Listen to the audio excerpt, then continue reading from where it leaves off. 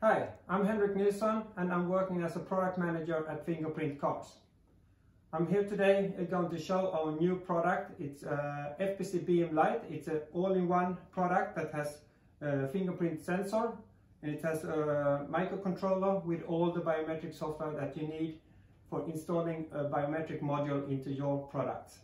So this is the BM-Lite, and you have the sensor on the front side, and on the back side you have the processor and the connector that you can connect to, and all the components that you need, including software.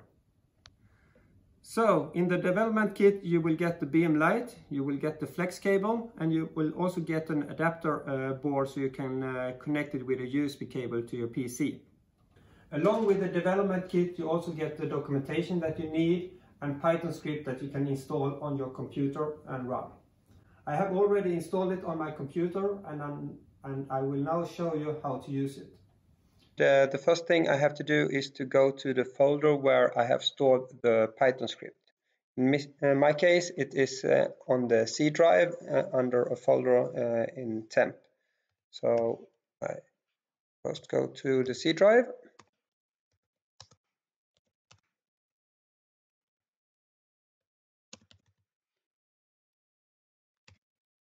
And as you can see, here is where the different Python scripts are stored.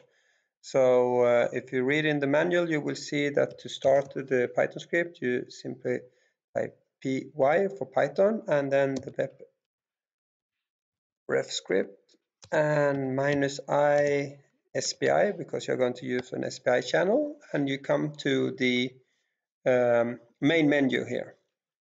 So the first thing that I just want to do, since I've used my BM-Lite previously, is just to erase everything that I have in the Flash before. I remove everything from Flash, and then the first thing that I want to do is, of course, to register a finger. So I select option A, enroll finger, and here I just touch the sensor 3 times.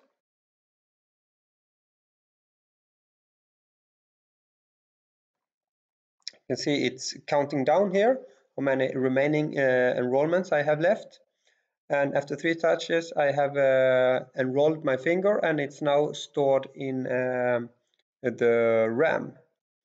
However, I don't want to have it in the RAM, I want to have it in the Flash so I can restart my BM-Lite. So then I select option D, save template to Flash and remove from RAM.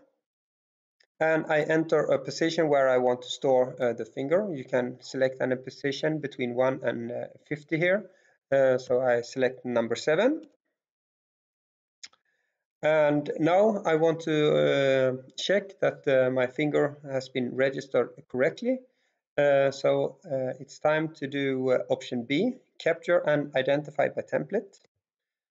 So I do option B, and I place the same finger on the sensor again, and as you can see, I get number 7 back. That's all. This is how easy it is to get to use the BM-Lite and start using it. Now it's up to you to continue exploring it and finding all funny things that you can use a biometric module for.